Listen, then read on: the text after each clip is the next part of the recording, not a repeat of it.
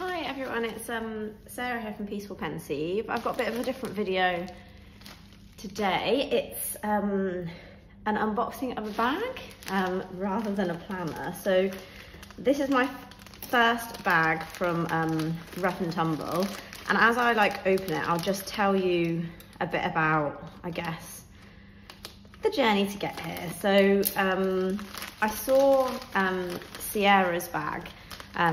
She's smplans on Instagram, and literally fell in love. I was like, that is the prettiest bag I've ever seen.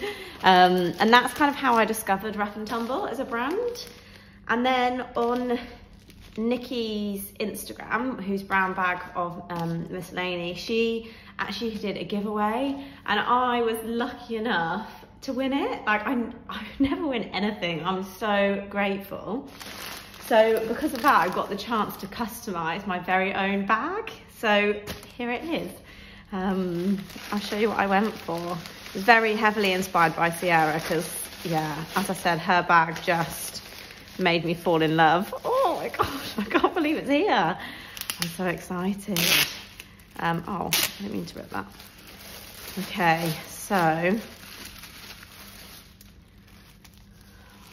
really want to keep this sticker. I cut the tissue.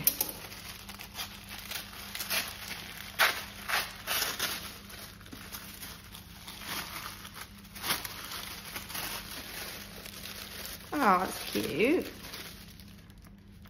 Oh, it smells nice. Nice little, I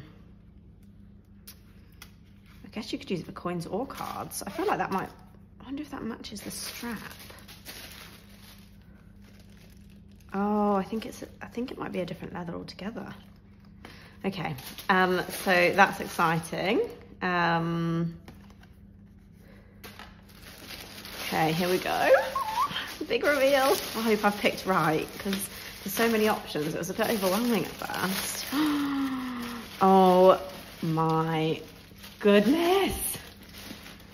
Wow. Oh, look. Oh, I love it. So this is the pillow bucket, and this is the prawn, and this is the vintage brown. I went for the metal zips on the side, and a lining. Let me just see. Oh my gosh. I went for, I don't know how to say it. It's Limoges. It's on their website. Oh my gosh, this is incredible.